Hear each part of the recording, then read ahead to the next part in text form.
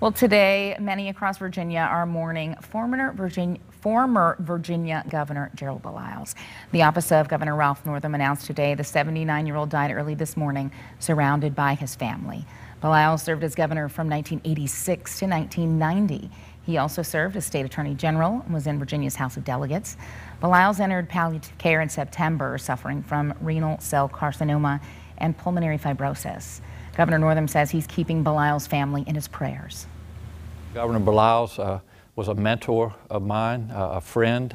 He and I both grew up in rural Virginia, and he really believed that all Virginians were important. Funeral arrangements have not yet been announced.